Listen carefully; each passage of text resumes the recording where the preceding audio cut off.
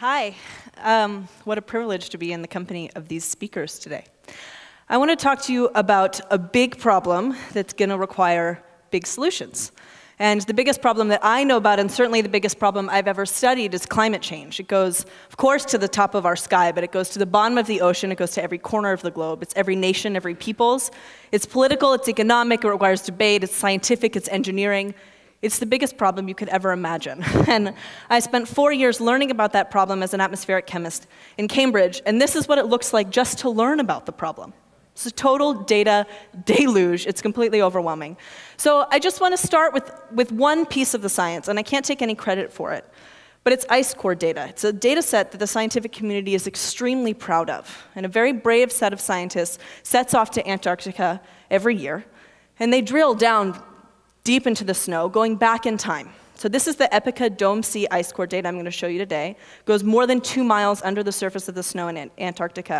And it goes back 800,000 years in time. So let's just start with the very beginning of that data, because I think that's too big to start with. This is the first 15,000 years going back in time, looking at that global average temperature. And it's normalized to what we think of as normal in the 20th century. So it's a temperature anomaly, we call it. And if you look at the data, really what jumps out is actually it's been remarkably stable. We've been really lucky to live in a very climatically stable temperature regime for the last 15,000 years. But what is 15,000 years? Let's overlay on this some key moments in human history. Well, at the beginning of the graph, you're looking at agriculture, the invention of agriculture, the beginning of the sedentary lifestyle, tools, specialization, arguably the form of much communication and politics that came after that. At the coldest part of this graph actually is when we came over to North America as Homo sapiens sapiens. So we weren't even populating the part of the world that we're sitting on and standing on today. And as we move forward, we have the invention of the wheel 8,000 years ago. We have the beginning of the Bronze Age. The first cuneiform script is the first human script. It's a pre-hieroglyphic pictorial script. We have the earliest Chinese dynasties right around the same time as modern Abrahamic religions as we know them, the beginning of democracy. We have the printing press 600 years ago, and the Industrial Revolution 250 years ago. So basically, human history as we know it. But this is just the beginning of the data set. So let's zoom out and look at more of the work that the scientists have done. This is 800,000 years of data. And the first thing that you see is that actually temperature has swung much more dramatically over time than it has when we've been living in the world that we know.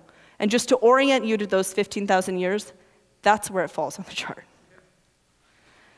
That's pretty intimidating. All of civilization as we know it has evolved in this extremely stable climatic regime. On the other hand, nothing about us as forward-looking communities of rational organisms cannot survive radical things like climate change or glacial interglacial periods. So on this graph, our predecessors, 500,000 years old. The earliest evidence of shelter just after that. The innovation to use cooking with our food comes after that. Our species, 200,000 years ago. And even the most human things, like art, from the last ice age. So we're stuck between two conflicting problems. The first is that civilization as we know it, as we experience it, has never, ever survived a dramatic change in climate, as we're destabilizing climate today. On the other hand, communities of Homo sapiens sapiens have gone through much more radical things. So at this point in my career, I studied the problem, I got sufficiently overwhelmed and terrified, and I took a right turn and I came to Silicon Valley. And one of the great things about Silicon Valley is it's one of the most hopeful places in the world. It's true. You can't fail that much if you don't believe in promise. So it's incredibly hopeful. One of the sort of dogmatic things that we hold as a community to our hearts is that innovation happens all the time. In fact, it's happening at an ever-increasing rate. And I almost put up Moore's Law. I resisted. But I could show you a similar chart for pixels or storage or any type of technological change that's increasing over time. So I want to tell you two stories based on that belief, true belief in innovation. And the first is actually how we innovate our interaction with technology itself. This is what computing looked like 30 years ago. What does that mean? In fact, that's what computing looked like to me as a PhD student, which was totally scary. But this doesn't really mean anything to most of the population. You have to understand code, file system, software, firmware, the structure of what's going on in your computer. It's not very approachable. This is what computing looks like now. And if you want to throw something away, there's a visual representation of what you're doing on the file disk, and no one needs to understand that really complex, abstract stuff that's happening. You want to move a file, you take the mouse, you move the file. You want to open something up, you click on it, it opens up.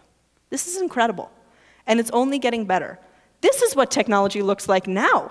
You want to interact with technology, you touch it with your own fingers, never mind the mouse. This is pretty amazing. Our ability to approach and engage with technology grows. And one of the coolest pieces of technology I'm going to show that I can also take no credit for is actually a technology that powers Xbox Connect. It's an Israeli company called PrimeSense, and you can interact with technology now without touching it.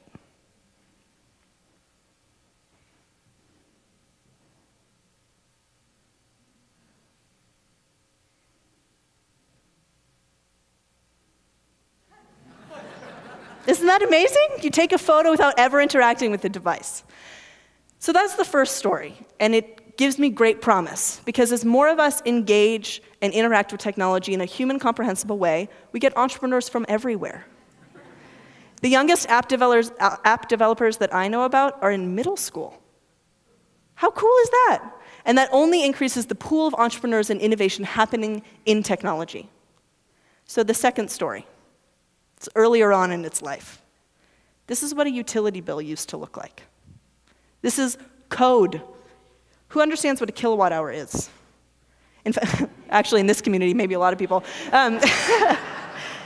What I think is interesting is this looks surprisingly like interacting with MS-DOS.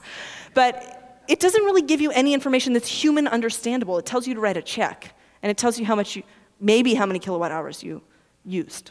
But it doesn't tell you where your electricity goes and your consumption, your relation to other people. This is what utility bills are starting to look like, which is very promising to me. This tells you something about your utilization, the different appliances they're using, your comparison to neighbors, indoor versus outdoor use of water, things like that. This is the first step to engaging with a very abstract concept of energy and climate. This is the beginning of the Macintosh pro forma of energy. This is a building management system where you watch real-time how energy gets used in your building.